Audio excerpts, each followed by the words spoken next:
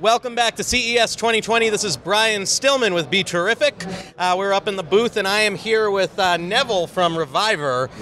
You have created a digital license plate. Is that correct? That is correct. Long and short of it. This is sort of amazing. Tell me a little bit about this product, and tell me, is this legal? Yes, it's legal. We are legal in 5 states. We'll probably be in 10 by the end of this year. We're currently selling the plates in California and Arizona, and before the end of the year, it'll probably be also in Michigan, Georgia, and Illinois. So tell me, what is a digital license plate, and what are the advantages of one? Why would I want something like this? Okay, so digital license plate enables you to be able to do registration over air. We use a ruggedized ink display that allows you to be able to do your registration, parking through the plate, tolling. It's the ability to take care of automotive needs through an app. Now, how does this work in a way that's secure as far as the state's concerned, as far as the DMV is concerned, as far as law enforcement is concerned? How can I not hack this? So I rob a bank. They're like, okay, we know the plates of his car, and then I'm just like beep, boop, beep, and suddenly I got different plates. What's preventing that? What's protecting this technology? Okay, we have a secure platform. We basically have secure chips, end-to-end encryption. We use Verizon for that. But also, what we've looked at is that if you wanted to steal a plate to flip it out, a screwdriver in 30 seconds allows you to do that. Right. With RPlate, it's securely put on the vehicle, and then if it's tried to be removed, it'll say detached on the plate, and it'll give you a message, an SMS or an email to let you know that something's happening with the plate. And if it is stolen, you can actually put stolen on the plate once you report it. Right. You see a bunch of messages flashing through here. So not only are there different examples of license plates, but you're seeing things like it says stolen on it if the car is stolen. Right. I was talking to your partner earlier. She mentioned Amber Alerts could be flashed Absolutely. on this thing. What sort of partnerships did you have to develop with the states to make this work and to get this tech going? No, that's an excellent question. We decided to do it differently. We initially had a conversation with the DMV to make sure that there was interest in the product. And once we saw that there was interest, we met with law enforcement because they would be enforcing anything that's on the roads. Right. But we looked at it differently from the fact that we looked at it as a partnership. We didn't want them to look at us as a vendor. We want to work in collaboration with you to help suss out the issues that you have and have a platform that you can utilize for your benefit and the benefit of the users. Why would I want something like this? Why is this better for me, the consumer, than a traditional plate? Great question. The reason why is, think about your flip phone and think about your smartphone. Yeah. On your flip phone, all you did is talk on it. With a smartphone, 20% is talking, but 80% is all the other things you can do with it. This plate takes you into the 21st century when it comes to connectivity. It doesn't matter make, model, of your car. Anybody with an RPlate has, your car is now smart. So you can do your registration. You can do specialty plates. You can pay for your, any kind of specialization that you want to do. And then you can also do tolling and parking. And you think about it as a transactional engine. Like if you wanted to do a mobile car wash, you can do it through the platform, or get gas the same way. Now, I was, last year I was driving down the highway, there was a truck in front of me, it kicked up a rock, hit my windshield, cracked the windshields. Yes. It feels pretty durable, but it's still basically a glass or some sort of glass-like plate. We use Gorilla Glass on the plate. It's ruggedized. We've done regression testing for 10 years, so it's pretty robust. The beauty of the bistable display is that if for whatever reason it's cracked, you can actually still read all the letters on the plate. Oh, okay. So it's still visual. If it's an LCD, anytime you crack it and oxygen is introduced, it blackens it out, but this doesn't do that. Okay, so even if it breaks, you might lose some of the functionality, but you still have a working plate. Yeah, absolutely. Okay, great. Now, the other question I have, as these are adopted by the states, has law enforcement. I mean, look, I've been in situations where I've been shooting video, and I know in New York City that I can legally shoot video in the subways as long as I don't have lights and all sorts of stuff. But I've had people from the MTA come up to me and say, look, you're not allowed to do this. And I have to like show them their own website. I can envision a situation where law enforcement might pull you over and be like, what is that? And you don't have plates on your car. What sort of communication and outreach and conversations are you having to make sure that everyone sort of understands this is a legitimate product and it's not a problem? So when we work with the states, we work with both the Department of Transportation, the DMV, and with law enforcement.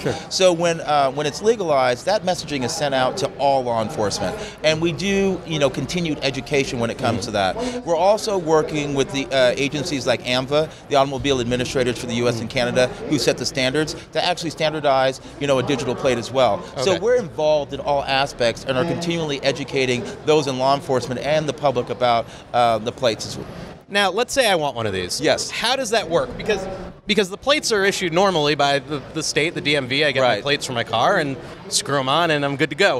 Or they show up, they're already there from the dealership, whatever it might be. Something like this in California where they're legal. Let's say I want one. How do I make that happen? Go to www.revolver.com. You go to our website. You put in your information. We have certain pieces of information that we request from you. We validate your license plate with the DMV to make sure the license plate and VIN match up. And then we're able to provision the plate and get it attached to your vehicle. Do you as a company, acting as a, I don't know, for lack of a better word, a middleman in that scenario, is there a liability risk for you? What if I'm lying to you? I mean, well, we're able to validate the information, and before we do anything, all of that validation is secure. We work directly with the DMV as a partner, to be, and we've gone through all of the specialization that you need to do in order to be a partner with the state. So we have that in place already, and then we're able to validate your information and then put a legal plate on your car that's fully compliant. What were some of the hurdles bringing this to market and working with the state, whatever it might be? I mean, it seems this is such a different product, such an innovative product. And look, states are not generally known for being the quickest moving, most nimble moving when it comes to new ideas. What were the challenges that you faced as you developed this, introducing it into the world? First of all, I mean, they thought it was a crazy idea, because license plates have been the same for over 150 years. But I think what it was is that they realized they don't necessarily have to do everything in order to be successful. And we can help, cut down lines, have a more streamlined process and give their customers a better experience. So, like I said, we wanted to work with them as a partner instead of a vendor. And I think that's what made all the differences, is working with them in partnership as opposed to trying to shove something down their throat. Where'd this idea even come from? I mean, who looks at their license plate and thinks, there's got to be something better? Because I look at a license plate and I think, okay, it's a license plate. Well, this is the deal. A good friend of mine had been to the DMV and talked about the experience. It was such a negative one for him. Of course. It's the DMV. Right. My background's in marketing, and I'd had a marketing company before. And my idea was, is there a way to actually market this? So what I saw was an opportunity to solve a problem, a real problem, and actually add a solution that made sense. And then once we realized that there was support for it, then we actually moved forward with it. So it was an idea that became reality. Wow.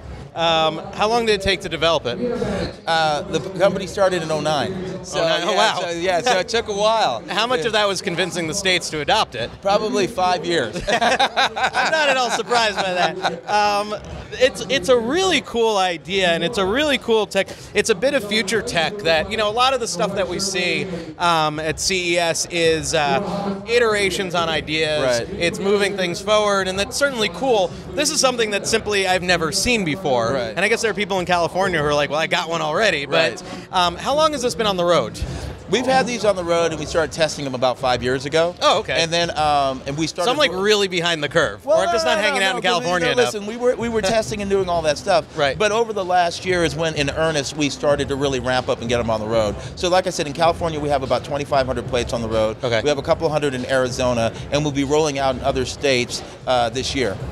How much does something like this cost? If I want to get one of these for my car. assuming it's legal. All right, in so my state. we have financing, so we Okay. can finance the plates. So $13 a month for the plate as far as the standard plate, and then for the one with telematics, it's $18 a month. And if you were to buy it outright, it's $349 and then $499. And if you buy it, do you have does Access ever, is there ever a point where you're like, we're shutting off your license plates? I mean, barring any legal thing where we said, I mean, it's connected. It's, Right. like anything else. You think about, you purchase your cell phone and you don't buy it outright. Right. You do it on a plan. And that's the same thing. Right. So- but my metal license plate will not go away under general conditions. This won't either. Right. Okay. Yeah. Okay. Yeah. And so where can people go to learn more about this and to find it? Yeah, go to www.reviver.com, and it's spelled the same way forward as it is backwards. It is.